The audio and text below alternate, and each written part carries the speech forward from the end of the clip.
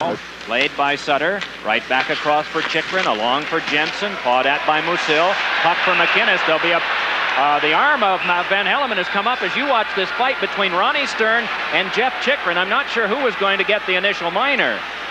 Well, this is Jeff Chychrun's first tussle since he came back from that broken wrist that he broke in November the 23rd. He is bigger than Ronnie Stern. Oh man, he looks stronger than Ronnie Stern too. Stern really took a good run at Chychrun, caught him, looked like it was a reasonably clean hit, but it was a hard one. Coming off the boards, Jeff Chychrun came down with a chop and chopped Ronnie Stern. Stern turned around, and you saw a lot of it. Pick up